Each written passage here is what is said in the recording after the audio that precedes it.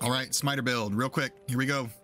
We're using Grief, G-Face, Oz, Upped, Mara's, Treachery, Drax, Ravenfrost, T-Gods.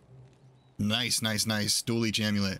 We use Mirror Walks for the life tap charges in case I need to enter a very hot portal. I can life tap right away. It's very helpful. Just a bunch of resistance charms, and that's our resistances before our fade procs. When our fade procs, our resistances are great. On Switch, we have CTA, not that great, and just a +2 skills.